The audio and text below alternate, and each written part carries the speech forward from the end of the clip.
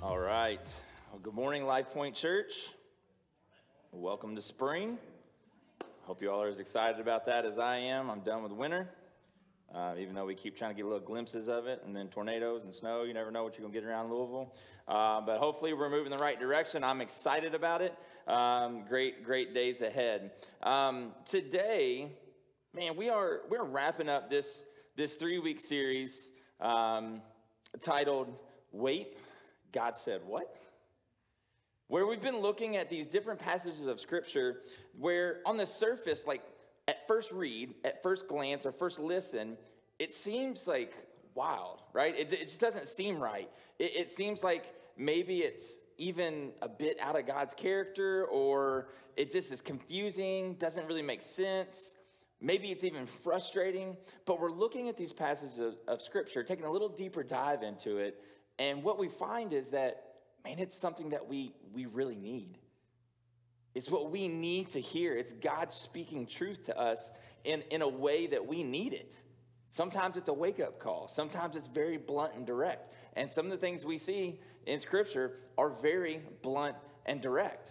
As someone that kind of speaks and is that way in general, I like that. Other people, not so much.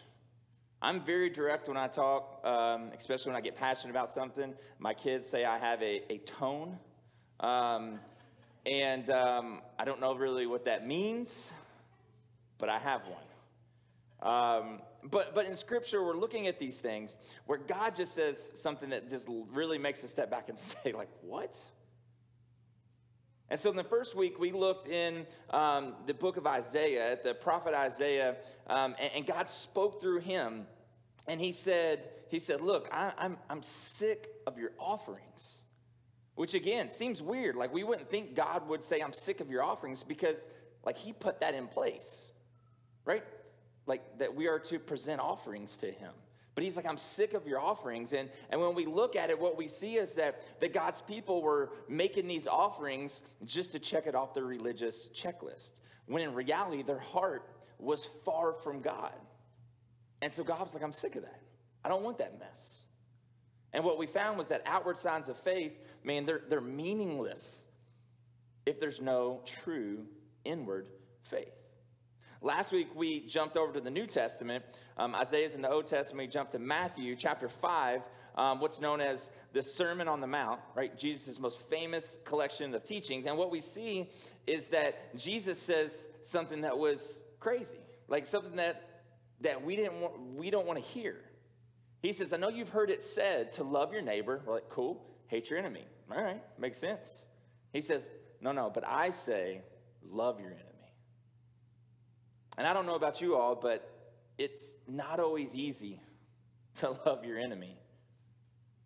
If we take it a step further, I'd be honest and say, sometimes I don't want to love my enemy, right? It's not that it's hard. I just don't want to do it. Like, they're my enemy. They've wronged me. They've hurt me. They've hurt somebody I love. But what we see is that Jesus says, no, it's different in the kingdom of heaven.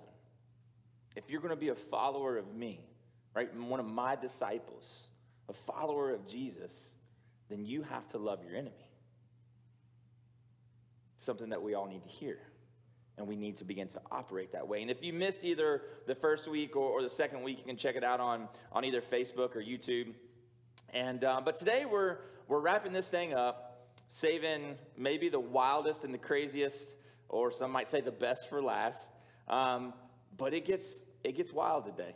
Like it's really out there, especially upon first read. So we're back in Matthew chapter 5, still a Sermon on the Mount. We're actually a few verses before what we covered last week. We're still in chapter 5. And just a little quick background, in chapter 5, again, the Sermon on the Mount starts. Jesus goes into what we know as the Beatitudes. I did a series probably, 6 months ago or so called Blessed. And we went over the Beatitudes. So if you want to check that out, you can. But then in verse 17, Jesus kind of transitions a little bit and begins to talk about the law, right? The law of Moses, the 10 Commandments, right? We know the 10 Commandments. And there was tons of other laws in with that, but you know, you could think of it through the lens of the Ten Commandments, right? And so he's talking about this and the words of the prophets and the prophecies, and he's talking about all these things, and he's talking a little bit about how he intersects with the law and how we are to operate within it, what it means. And then he goes on into verse 20 through 26, and he starts off by saying, similar to what we talked about last week, he says, you've heard it said, thou shalt not commit murder, right? One of the 10 Commandments, right? Thou shalt not kill. He said, you've heard that said. You shouldn't murder or you'll be judged. But Jesus takes it to the next level. He takes it a step beyond that. And he says, but I tell you, anyone who is angry with a brother or sister, with a follower of Jesus, another follower of Christ, if you are angry with them, you too will face judgment. So he takes it from murder to just being angry with somebody, right? And then in verse 27 and 28, he then begins to say, you know, you've heard it said that thou shalt not commit adultery, right? Another 10 commandment, good things. Don't commit adultery. Like, that's a good thing to say. Don't do that. It's not good. It's destructive. It's destructive to you, destructive to families. It's a disaster. Don't commit adultery. We would all agree with that, right? Okay, we got you. But then again, he takes it and turns it up to another level. And he says, but I tell you, anyone who has ever looked at someone lustfully has already committed adultery in their heart. So Jesus took it beyond an action, physical action, to the eyes, to a thought, to a heart desire, beyond just an act. He's saying, I'm calling you to a higher standard, right? Which is heavy. So let me just ask, how many of you have ever been, or maybe you're currently or recently been angry at another person, especially maybe another believer, right? Yeah. If you're online, throw up a hand emoji or something like that. Hand emoji will be kind of funny here in a minute. You'll catch why. Now, how many of you, this gets a little more awkward and personal, but, you know, we're family. We're all in here together. How many of you would ever say you've ever looked at someone lustfully? Go ahead. I'm raising my hand, you know. Yeah, it's okay. We're in church. None of us are perfect, right? So in reality, and these are just 2 commandments of the law, right? Don't commit adultery, lust. Jesus kind of tied those. Don't be angry. Murder kind of connected all these things. So what we're seeing here right now is we're not doing so hot, right? We're not perfect. And so if you raised your hand for either of those, or could raise your hand for any other sin or any other thing like that, or maybe you didn't raise your hand, but mentally you know you should have raised your hand. You were just maybe embarrassed to do that. Or you're driving down the road right now. Keep your hands on the wheel. Don't raise them. It's all good. But if you raised your hand, these next 2 verses, as wild as they are, as intense as they are, they're for you. They're for me. Let's check it out, right? Why not? Here we go. Let's get into it. Matthew chapter 5, verse 29 and 30. Drum roll. God, you said, what? If your right eye causes you to stumble, gouge it out. Throw it away. It is better for you to lose one part of your body than for your whole body to be thrown into hell. My iPad didn't want me to read this. It just went blank. There we go. To be thrown into hell. And if your right hand causes you to stumble, cut it off. Throw it away. It is better for you to lose one part of your body than for your whole body to go into hell. Again. What? God, you're saying, what? Like, this is crazy, right? Like when you really think about it, don't just read it as, oh, it's a Bible verse. Like, I grew up in the church, like, my entire life. I've heard this before. And so sometimes it just becomes word. But when you step back and you start actually thinking about, like, gouging your eye out, gross, intense. Like, it's kind of ironic, like, just a little bit ago when I was in my office kind of reading through this and praying, like, I was having a contact issue. And it was kind of like, I'm, like, worried, like, am I going to be up here like this the whole time? People are like, oh, bro, he took this too far, right? But gouge your eye out? Cut your hand off? How many of you have ever cut like your finger or something, like paper cut? If you worked at UPS for any length of time, you've had a cardboard cut, and those things are rough. He said, cut your hand off. So what in the world is Jesus talking about here, right? I mean, does he really want us to gouge our eye out? To cut our hand off? Now, disclaimer, before we go any further, if you are new to LifePointe Church or fairly new, or you're just tuning in for the very first time, understand you did not just step into a cult. You did not. I've been the lead pastor of LifePointe Church for 7 years, and never once in that 7 years have I ever said out loud, publicly, in a sermon, to gouge your eye out or cut your hand off, okay? Actually, I've never even said that in my life period to somebody. Like, just... that's not normal conversation for me. So don't worry about that. And secondly, I know some of you may have grown up in situations where like we take, analogies of, Jesus said to wash, others' feet, and you do like a foot washing service. This is not an eye gouging and hand chopping off service. So again, deep breaths. We are good. As long as I'm at LifePointe Church, I nor LifePointe Church are ever going to encourage, support, or condone any type of bodily self-harm. Okay? Disclaimer. Any type of self-harming behaviors, we're not about. We're not here for it. So I just want to be crystal clear with that. So then, what is this passage of Scripture telling us? What is Jesus talking about, and why did he go so extreme? Right? If my eye, it says my right eye, the other version says your good eye, right? If your right eye causes you to stumble, gouge it out. Throw it away.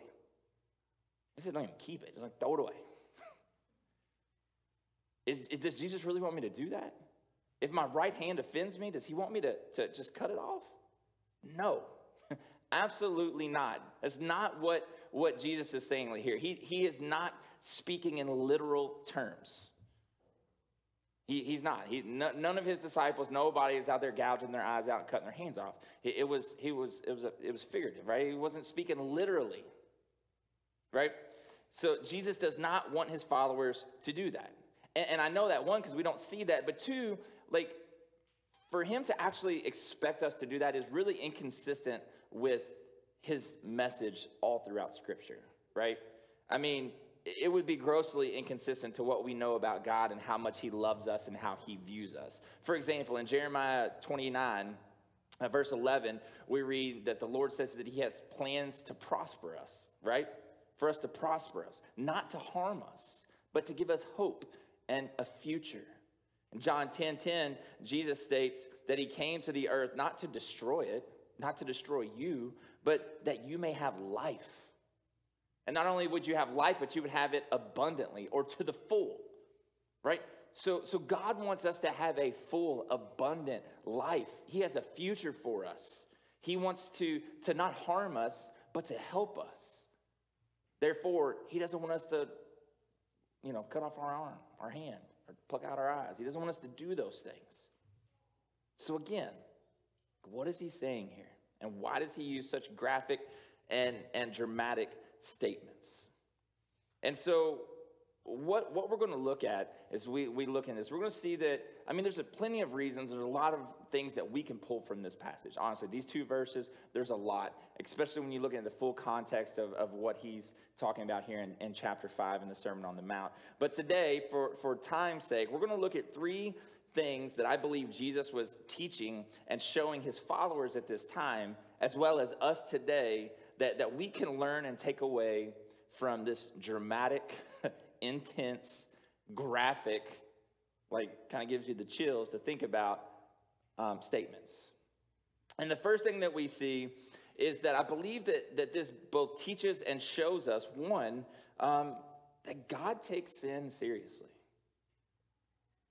God takes sin seriously. He really does. Think about it. If he's going to go so far as to say, as an example, to if whatever's leading you to sin, get rid of it, right? If it's your eye, pluck it out. If your hand, chop it off. Whatever it is that's causing you to stumble or leading you to sin, right, is that trap that gets you there. Get it out of your life at all cost. Because he's saying, man, sin is a big deal. It's not a game. It's not something we should play with and mess with. And, growing up again in the church, one of the games that we always like to play was like, how close can I get to like what's sin, what's not sin? Like, come and dance around a little bit, and part of that's just being, I think, a church kid growing up. And, some of us as adults do that because, sometimes the lines are gray or sometimes we know that a lot of people will say this is sin and use to try to control and manipulate people when in reality it's probably not. We know that. So, but the reality is sin is serious. It's serious business.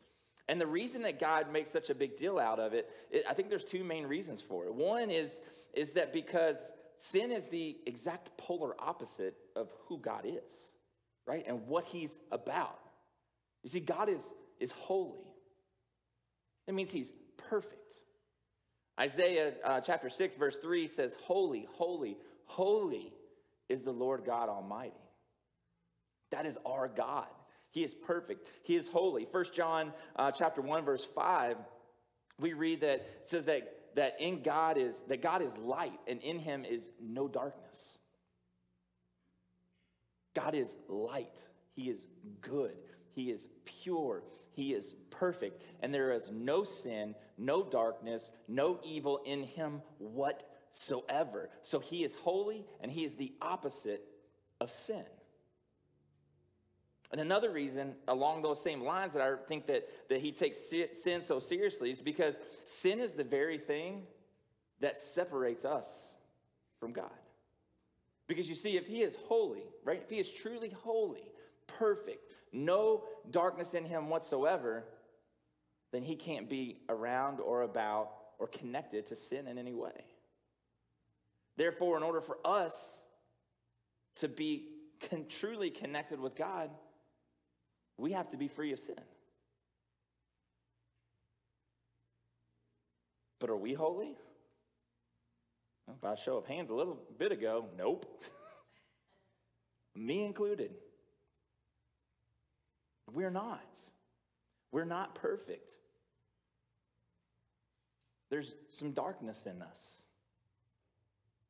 We're just not perfect. Doesn't mean you're a terrible human. I'm looking around this room right now, and I know some people that are online, beautiful, incredible people that I would trust with my life. But the reality is we're not perfect. We got some sin in us. We got some darkness. And because of that, therefore, we cannot be truly in that state with sin in our lives connected to God. Pretty intense. Hang tight. There is hope. There is a way. But this is why Jesus used such extreme examples.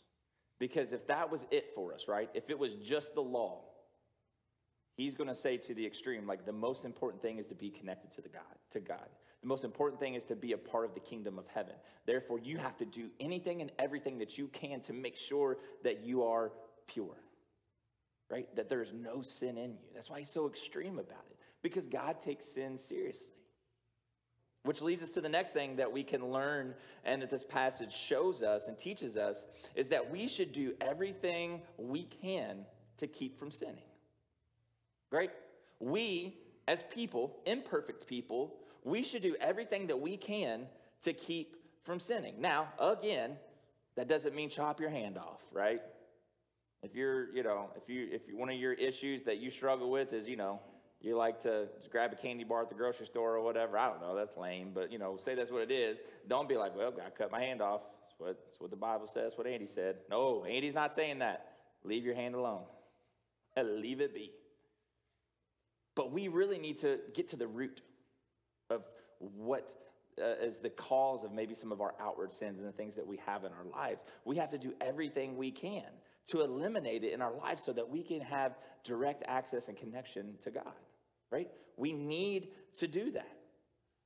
And so to do that, we've got to be familiar with what are those antecedents in our life that lead to sin, right? Because sin doesn't just happen. Like there's always a buildup, right? There's always a stumbling block. There's always something there that gets in the way and that leads us to it. And for us, that's why Jesus is saying, hey, whatever that is, remove it. He just uses an extreme example of your hand in your eye, because he's talking about lust and, and adultery, and he's talking about murder and anger, your hands and things of that nature. He's saying if that's your stumbling block, right? If that's your struggle, get rid of them. So we have to identify those things in our life that typically lead to sin. For some of you, and for us, it may be that there's some things in our life that we need to actually cut out and get rid of, whether it be some toxic people, whether it be a toxic habit, whether it be an event, whether it be some technology, whatever it may be. It may be that we need to actually get rid of some things in our life. But what I think we don't think about a lot is that maybe there's some things that we have to add to our life, that we need to do, that we need to pay attention to help us to keep from sinning. For example, and I've shared this a lot, but for me personally, if I think about in my current life what's going on, like what is the sin that I struggle with the most, it's probably anger. Like I'm quick to get angry from time to time in different scenarios. Like I can be the kindest, person ever. Like when I was at Brooklawn, kid could spit in my face and punch me and call me all kinds of names and call my mom all kinds of things and all this kind of stuff. And I could be calm, chill, is all get out. But it's these little things that can just set me off. And I end up saying things that I regret. I don't typically do things that I regret, but I say a lot of things and posture up in a way that I'm like, man, that's not right. I shouldn't be that way. I'm embarrassed by that. And it definitely wasn't Christ-like. And so I know that there's those areas in my life that I need to work on. But what I do know, as I'm working on those, there are some things that I need to do to help me to eliminate that in my life. I have some like direct control of some things, right? I know that if I don't get proper rest, I'm quicker to get angry. I know that if I'm not eating right, I'm not exercising, I'm not drinking enough water, and I'm all jacked up on caffeine all the time, I'm a little more on edge. I know this. I'm not saying that drinking caffeine is a sin, but I've got to pay attention to those antecedents, those things that typically lead me to sin. It's weird, right? But we have to start thinking that way because there are these things in our lives, these things that we can control. Maybe it's the voices that I'm listening to in my life, right? Am I listening to people that are constantly negative and maybe they're aggressive and they're angry and they're getting me hyped up and ready to roll, Or maybe it's the fact that, when I'm not, and this is true, when I'm not walking in a relationship with Jesus like I should, when I'm not spending time in the Word, when I'm not spending time in prayer, when I'm not spending time meditating and listening to what He has to say, I'm quicker to get angry. So there's things in my life that I can control, that I need to do to help me to avoid sin. And if sin is a barrier between us and God, we need to do everything we can to eliminate it. And that's one of the things we learn. Again, an extreme example, but there's some things in your life that you need to cut out, to get rid of. Some things that you need to make room and add to help you, to keep you from sinning, right? We need to focus on these things. We all need to do everything that we can that's within our power to keep from sinning. But again, here's the problem. The root problem in all this is that no matter what we do, and this is going to sound really negative off the rip, but track with me, no matter what we do or how hard we try to eliminate the sin in our lives, we are not perfect. We are never going to be able to truly eliminate every sin and everything in our life enough for us to be connected to God, because there's still that sin that will be there. Sure, we might be able to make some progress in some areas. I can make some progress in my life towards removing anger and things like that, but it's only Christ in me that's really going to truly sanctify that and begin to progress that to become better and better and better. And so on our own, we can't meet God's standard because we're not perfect. And we have to have Him in our life. See, while God is holy, I'm not. You're not. While God is light and there's no darkness in Him, we've got a little darkness in us, right? And therefore, on our own, we have sin. And where there's sin, there's separation from God. To be connected with God means that we are without sin. We are holy as He is holy. At the end of chapter 5, he says that we are to be perfect as God, as the Father is perfect. It's just not going to happen on our own.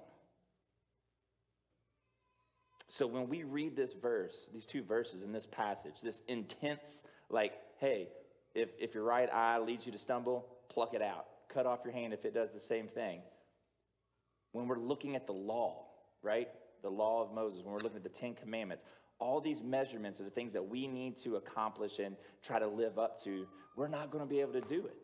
We're not going to live up to the standard. And so the last thing that we see from this passage is that it teaches us that we desperately need a Savior. We need a Savior. We can't do this on our own.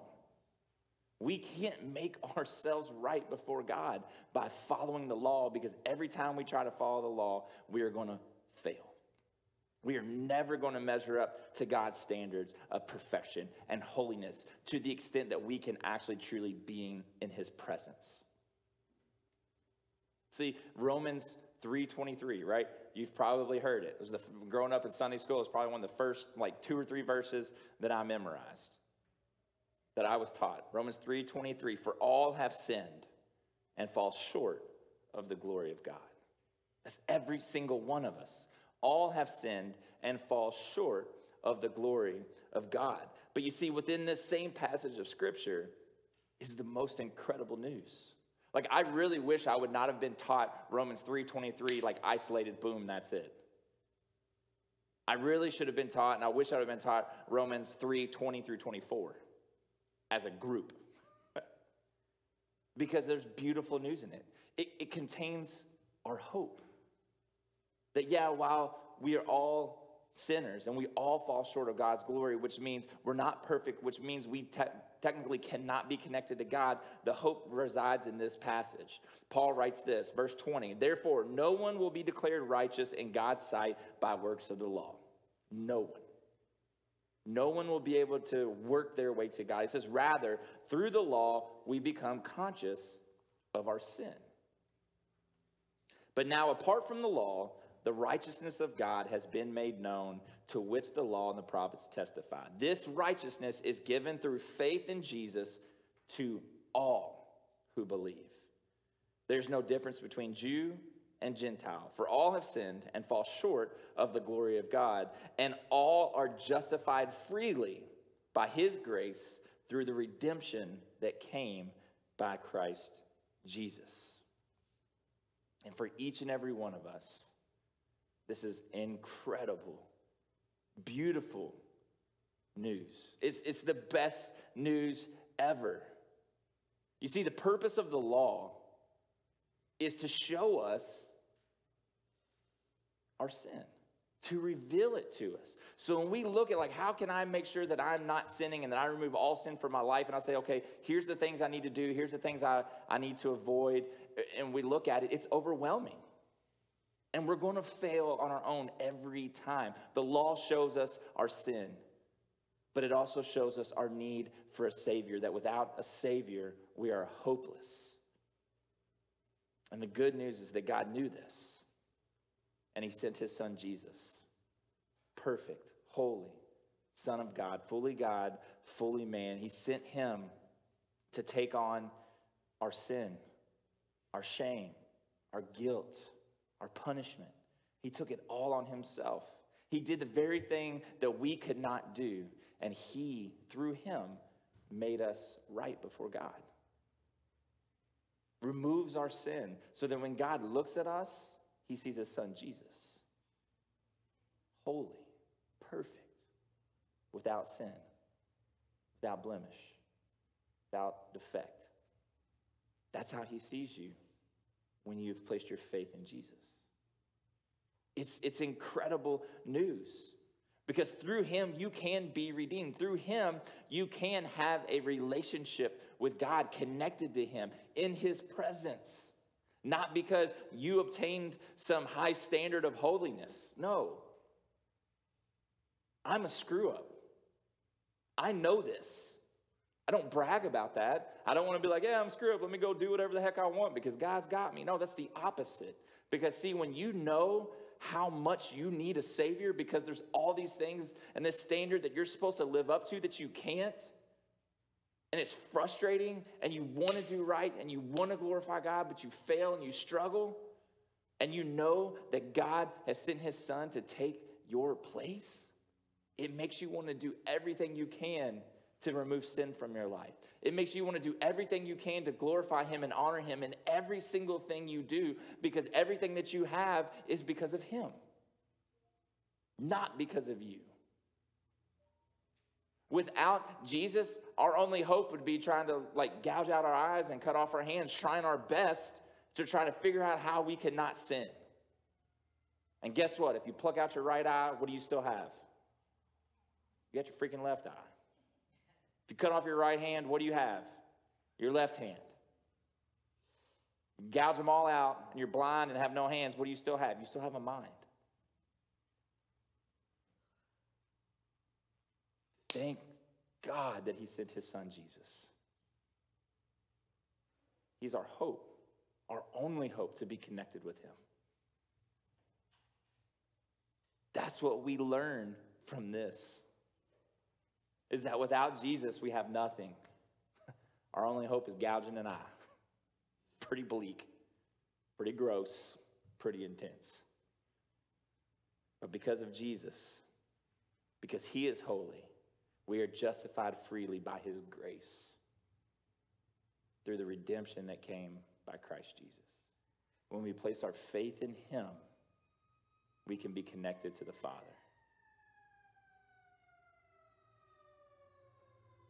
So yeah, Jesus said that. It's wild. Interesting strategy, but effective. Got his point across. We need him. We are nothing without him. We are lost without him. And this reminds us sin is serious. That we need to do everything we can within our power to eliminate sin from our life, but ultimately we need a Savior to redeem us, to make us holy. Because on our own, we're going to fail every single time. So first and foremost, seek him as your Savior. If you don't have that personal relationship with him, and it's your next step. I get it. There's a lot of things in our world today, especially within the church, that would push people away from it, would push people away, unfortunately, from God. I get it. I was having a conversation with Jen not too long ago with just everything that's going on in the church and all these big-name church leaders. I've heard two more of them that are screwing up and have fallen and covered stuff up, and it's a disaster. And it's like, why would anyone want to be a part of the church? I mean, why? And I get that. But understand that the church is a group of flawed people that need Jesus. The things that the church may have said to you or done to you in the past is not God. I've had some of the most hateful things said to me, been shunned and rejected, felt like crap and belittled more than anywhere in my life was in the church. Maybe Bible college too. And that's sad. It's freaking sad. But understand that God is not that mess. Understand that at LifePointe Church, we're going to do our very best to not be that church, but to be a church that follows Jesus' lead, to love people, to encourage people. And are we perfect? No, absolutely not. Have we screwed up in our history? Absolutely we have. But the reality is God loves you. And he made a way for you to be made right by sending his son Jesus to set you free so that you have forgiveness, mercy, and grace. Experience his love like never before. So first and foremost, place your faith in Jesus.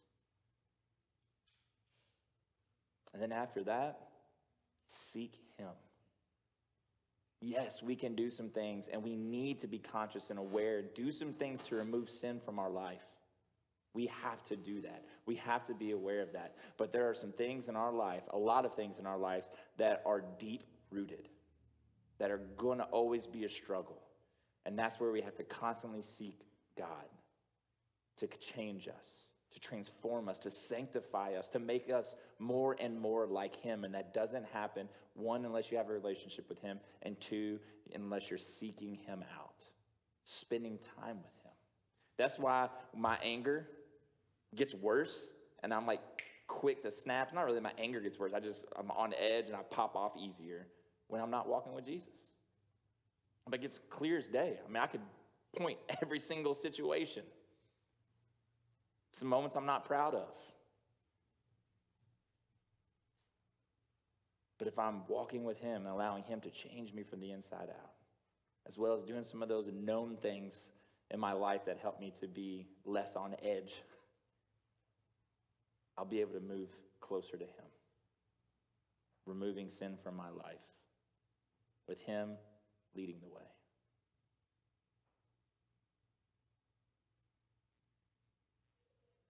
Think about this. Really think about what's in your life that's this barrier between you and God. Begin to pray through that. Begin to ask him to help you through that. Maybe it's that you don't have that relationship with him, and there's exact reasons in your life of why. Step out on a limb and just ask him to start removing those things, to speak clarity into those, to speak love, that you feel his presence. Like the Holy Spirit will work in the life of a non-believer to bring them to Jesus. So step out on a limb. If you don't believe currently, what do you got to lose? Everything to gain. But if you are a Christ follower, ask him what is in the way. What is that sin that you're struggling with? Maybe you know it, maybe you don't. Maybe you know it and you're struggling to get rid of it, or you don't want to get rid of it. Kind of like loving your enemy. You don't want to do it. You like it. Seek him out and listen to him. This is not a shame thing. Please don't hear that. Because I got my issues too. We all do. We're all on a journey together, trying to be more and more like Jesus.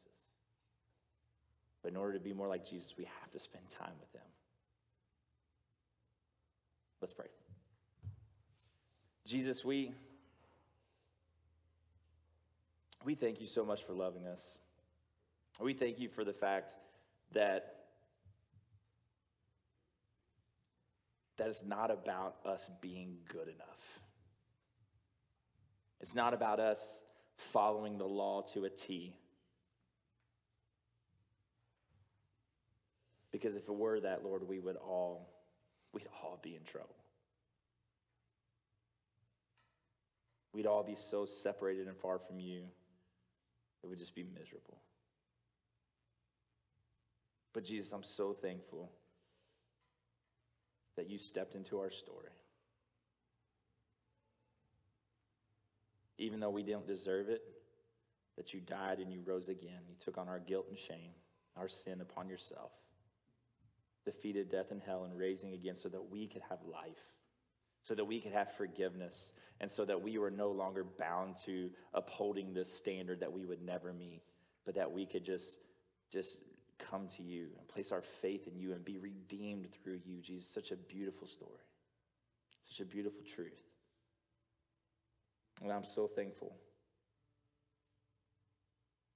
that it's not up to me.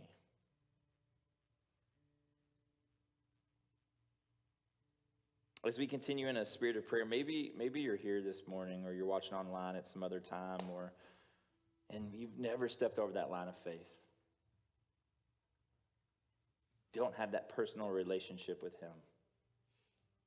Again, I already said it, I don't want to belabor it. I just want to encourage you to seek him.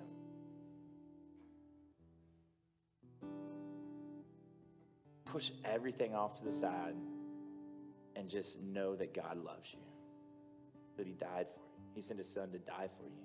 He sent Jesus here to walk this earth. Perfect.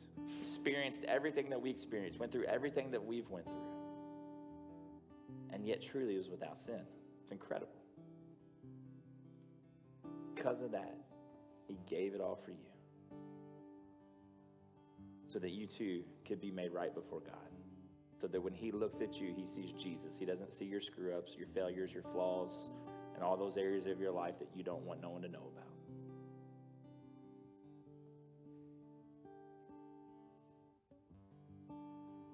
He did that for you.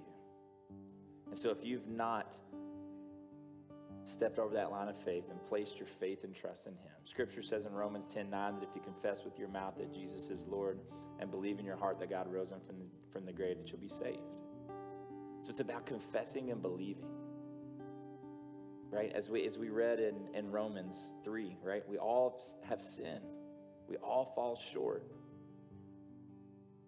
But because of Jesus, we can all be justified before God. Through his grace, we are redeemed. And it's through placing your faith in him. So however he leads you this morning at this time, you just talk with Jesus. Tell him you know you've got flaws, that you're not perfect, that on your own you won't measure up to his standard, and that you need a Savior. Agree that he is the one and only, the Savior, that he died and rose for you. Confess and believe. And he says, when you do that, you are redeemed. In that moment, made whole, new, a new creation, made right before God, eternally connected to him. It's the most incredible thing ever. So you call out to him as he leads. You can do it from your seat. You can do it from your house, your car, or wherever it may be. If you have questions about that, you want to dig a little deeper into it, I'm here for it. I'd love to talk with you, answer whatever questions you have, the best of my ability, pray with you, just listen to you, whatever you need. But maybe you're here and you are a Christ follower, and you know that you've got some sin in your life that you need to deal with. Not because you need to do that to be made right before God, because Jesus already's got you. But you need to do that to honor him. You need to get rid of that sin in your life to glorify him in your life. You need to get rid of that sin so that you have just clear communication and access before God. There's no barriers, nothing blocking that. You just confess that to him. Ask him to help you to work through it. He knows that we're going to struggle. He doesn't expect perfection because of Jesus. So seek him, spend time with him. Let us as LifePointe Church come together, right? Let's work together to eliminate this mess out of our life. You can be open and honest here. I know that's a crazy thought. It's even scary for me at times. There's still things that, I think we hold back from all of our experience, that we feel like if people know everything about us, they're going to push us away. But that's not what the church is supposed to be. Church is supposed to be the safe place where we can bring the real us. It's the only way we're going to be able to continue to move forward. Present the real self to God, but also to each other, so we can lift each other up and encourage. In this time when Jared plays, just spend time with Jesus. Confess if you need to confess, and ask him to help you and to eliminate things in your life that you need to eliminate. Ask him to help you to do the things that you need to do. Just spend time with him. Jesus, again, we love you and we thank you. I thank you for this incredible church and these people that are here, Lord. May we truly lift each other up. May we encourage each other to be closer to you, to connect with you as a church body, Lord. May we seek you, serve you, worship you, do our best to glorify and honor you. Lord, for those that don't know you as Savior, Lord, I pray that you would just speak to them in this moment. They would release their fears, their anxieties, and just turn it over to you. Lord, we love you. We thank you for the fact that you made a way for us to be made right before the Father. Not by our works, but through you. And we're so thankful for that, Jesus. May we worship you as a result. In your name we pray.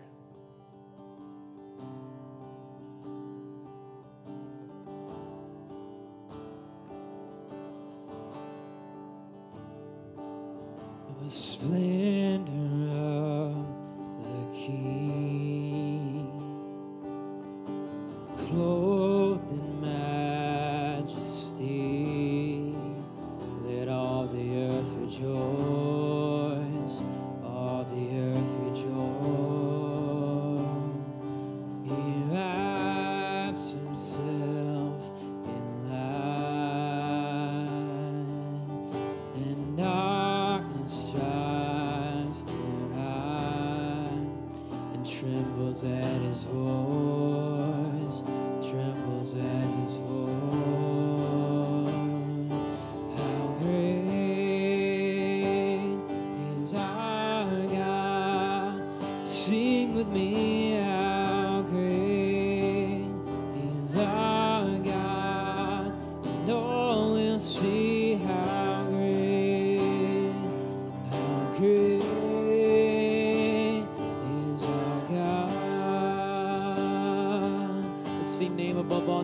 time.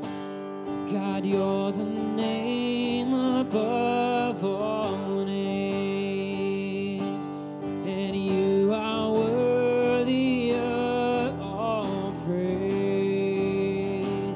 So God, my heart will sing, how great is our God.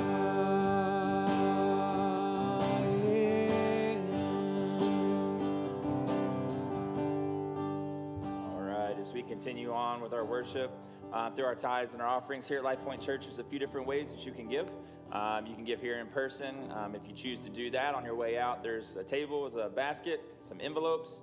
You can give that way if that's how you choose, or you can go to our website. Top right-hand corner is an online giving button. You can use text to give, or you can use our Church Center app. But however you choose to give, we're just so thankful that you're just giving back a portion of what God's blessed you with, on mission together as a church family to reach as many people with the good news about Jesus as possible, to help people who are in need, to help our community, to serve, to keep things up and operating here so that we can gather together. Just, man, we're just so thankful that you're invested in that and a part of that. So thank you all for that. And but if you have questions about giving or anything like that, I'm here for it. If you have questions about anything, like seriously, like feel free to come talk to me. It's all good. Or reach out to me online. I know I said I have an anger issue or whatever. I'm not gonna like Hulk out on you and stuff. It's not like that. Trust me. You know. But yeah, we're here for it. So but yeah, if you have questions about giving or anything else, you can always reach out. If this is your first time here or first time watching online, and you want to fill out a digital connection card, you can do that. If you just text the word connect to the number 502-236-9446, it'll send you a link back when you text the word connect, and you click that, and it'll take you into the digital connection card. It's just a way to get plugged into our system. You can also get plugged into our system through the Church Center app. You can scan the QR code or just search us up in Church Center. But yeah, just we want to get connected. We want to get to know you a little bit more. If you're in the Church Center app in the next couple of weeks, be on the lookout for some groups that are going to be posted. If you're interested in joining a life group, we're hoping to have 2 or 3 of those up and running here in the next couple months. So, but a lot of that's just going to be level of interest in people's availability and want to do that. But I want to encourage you to dig into that. I think if we as a church are going to continue to grow individually as followers of Jesus, grow together and begin to reach out to our community more than ever before, it has to start with us connecting together, right? We've got to grow together so that we can go. So, so I want to encourage you to get involved in that. If you have questions, again, obviously, I'm kind of in a loop right now about ask questions if you got them, right? So, but Church Center app is where you can sign up for those, so be on the lookout for those coming up. 4 weeks away from Easter, so if you've got friends, family, it's a great time to invite people out to church. You know, a lot of people will come to church on Easter if you ask them.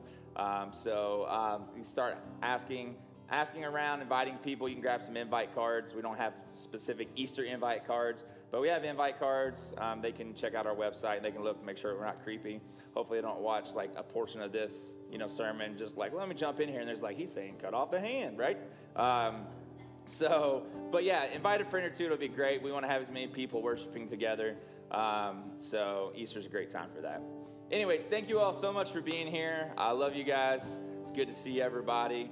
Hope you all have a great rest of your day, great week. And again, if you need anything, reach out to us on Facebook, Instagram, or our website. We're here for it. Love you guys. Y'all have a great one.